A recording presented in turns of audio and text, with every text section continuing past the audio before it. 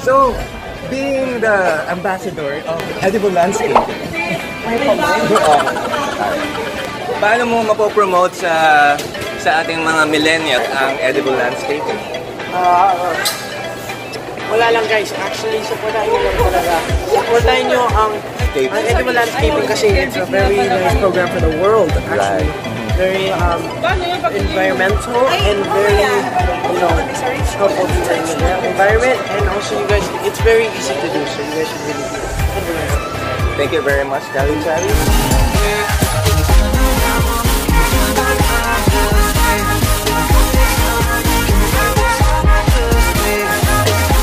Hi everyone! Dito tayo ngayon sa Mega Trade Hall at maya-maya mag-perform si Kyle for edible landscaping project ng Department of Agriculture at ng UP Los Banos. Diyan sila Ian, Judy at ang Culture United at Calnatics Worldwide. Ang edible landscaping ay isang bagong uri ng landscaping na inilunsad ng University of the Philippines Los Banos. Sa halip na ornamental plants ay mga halamang nakakain ng mga ginagamit ng material. At para dalhin ito sa kamalayan ng mga kabataan, ang tumatayong millennial ambassador nito ay ang dating The Voice Kids Season 2 finalist ng 18 heartthrob na si Kyle. It's also for nature, it's for saving money too, and everything. So I really like what they're doing here in edible landscaping. Sana po supportahan niyo po ang edible landscaping and gawin niyo po sa mga bahay ninyo, mga business po ninyo, pwede niyo pong gawin yun. And also, babalik po ako mamaya. Meron po akong mga kanta na I have a performances for you guys. So, edible landscaping. Kahit basta-basta kita, galing mo talaga, tapos ka talaga. And para po siguro po na... Panood niyo ang performance ni Kyle kanina. Ano masasabi mo? Ano masasabi mo? First time mo nakita si Kyle? Okay, makikita mo ba siya mamaya? Anong gagawin mo? Pang ilang beses mo na nakita si Kyle? Pangalawa pa lang po. Okay. When was the first time? Chill out. Sa chill out. Okay, makikita mo ba siya later? Yeah! See you! Super ang nakakatawa. Joke lang si Kyle! Love you, Kyle. Miss you so much. Kamusta yung performance ni Kyle? Okay naman po, nakakakinig naman. So you've seen the 3 performances of your kuya. How was it to you? I love my brother so good at singing and everything. Edible landscape. Were you blown up by Facebook, performance? on Twitter, Yes, so much. and on anything hashtag edible landscape.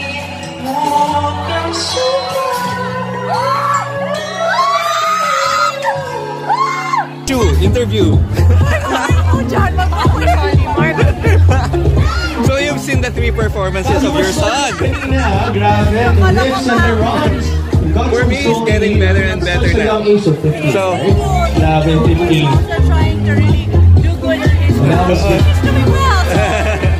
guys, nasa your face po pala siya natin. Nakasama po siya sa Your Face Sounds Familiar Kids ng isang episode. Sino ka nun?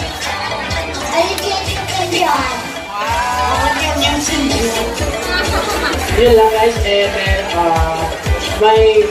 may online show siya papalabas, so abangan niyo po yun. Magiging artista na siya rata.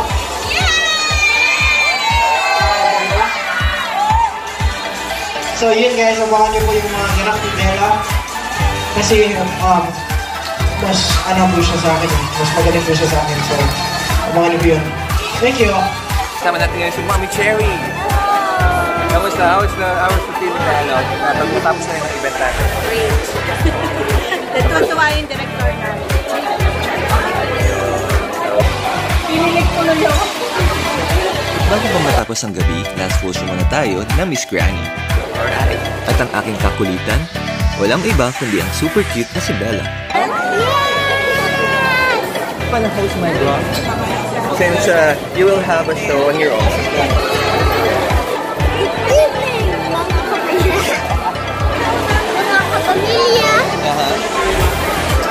Ako, Bella, Echarri. Hindi ganun talaga yun ay, hindi ganun talaga yung online show. Hindi ganun. So we're looking forward to something that will surprise us.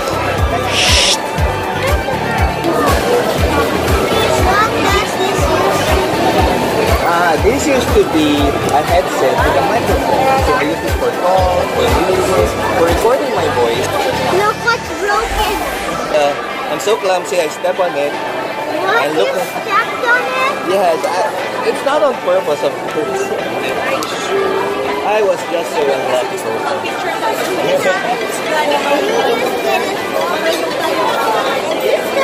Very, very hard. Because I think it is very sturdy.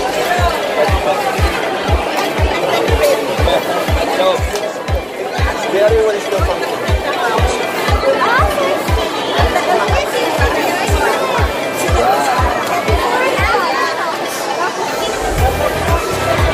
No, you cannot hear it right away.